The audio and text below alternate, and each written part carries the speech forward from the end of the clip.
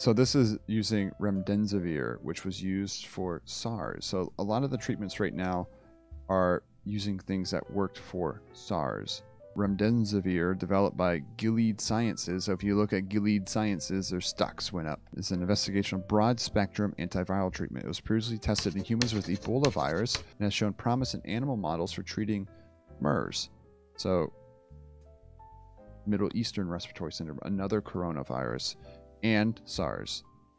So it's been showing promise for treating 2 other coronaviruses, so why would it not work on this one? This one could be in a potential promising route as an antiviral. Its mechanism of action, I'm not sure exactly how it works, if it blocks anything. Let's look it up. So they found that Remdesivir blocks a particular enzyme that is required for viral replication. Oh, no way. This is what it blocks? Coronaviruses replicate by copying their genetic material using an enzyme known as RNA-dependent RNA polymerase. Oh gosh, we're going to go down this rabbit hole, peeps. Time to draw it. I can actually use this, my previous drawing. And okay, I am going to edit this a little bit because I'm going to erase the Golgi and this endocytosis pathway here. So what I had here, this was a cell. This was the virus entering the cell, replicating itself, and then exiting.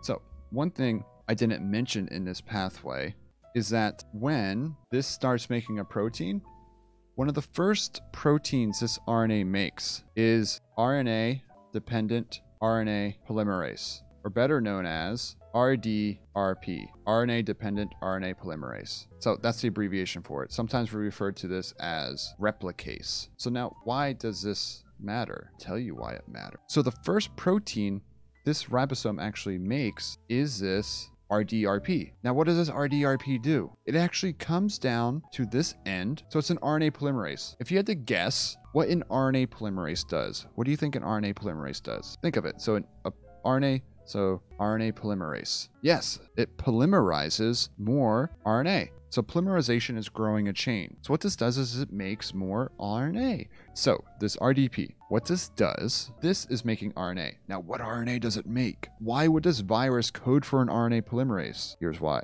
One thing I didn't talk about when I first talked about this is that, so this is a positive RNA. Remember, a positive RNA is equal to an mRNA, very, very similar. So an mRNA is a messenger RNA, which becomes proteins. When the virus enters the cell, only one of these enters. And it's not going to be able to make enough proteins fast enough if there's only one. So what this RDRP does is it binds to this end right here, and guess what it does? It makes another RNA, except this one is a negative sense RNA. Now, what is a negative sense RNA? So it's just not messenger RNA. So it's called the template strand.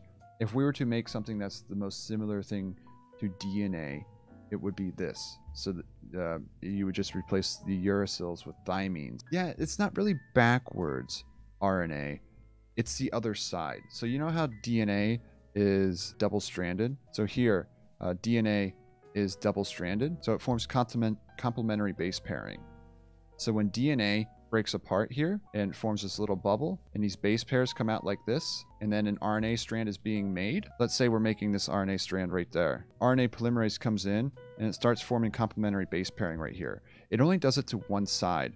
This is called the template strand, and this is called the non-template strand. So then this continues down through, going down this way, adding new nucleotides as it goes down, and then eventually we'll spit out that messenger RNA.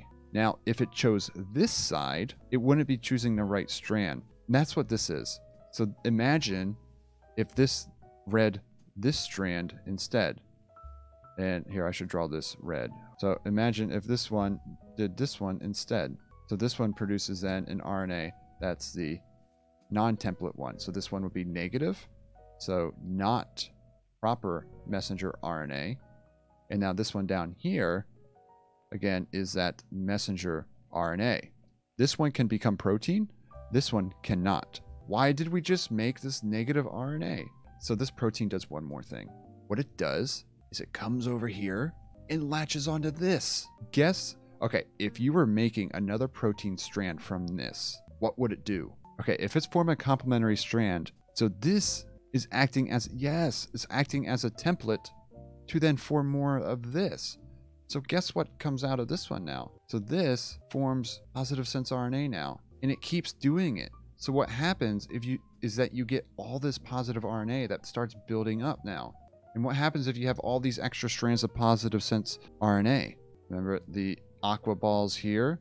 These are the ribosomes start coming in, and you start mass producing the viral proteins. You start mass producing all these proteins, you start making tons of more viruses, and it's crazy. This RNA-dependent RNA polymerase is encoded in the viral genome. So it takes this sequence, it encodes for this polymerase, and then it just duplicates itself, producing all this messenger RNA, which then becomes more viral protein. So we have remdesivir. This is an antiviral. Do you guys remember what this paper said this inhibited? Let's go back to the paper. They found that remdesivir blocks a particular enzyme that is required for viral replication.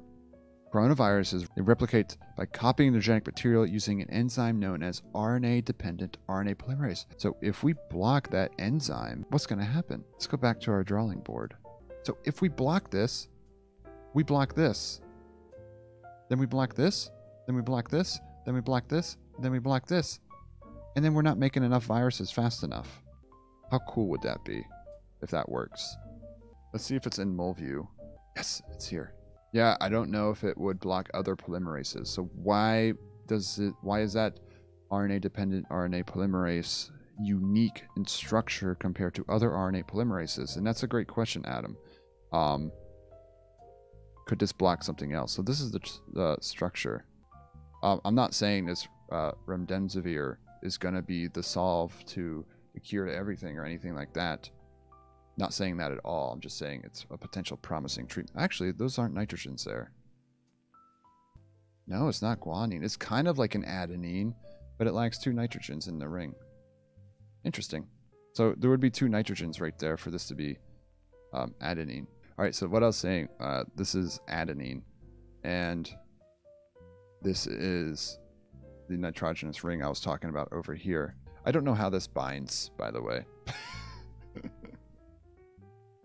I've been showing this molecule here and spinning around. I have no idea how it binds to this polymerase and stops it.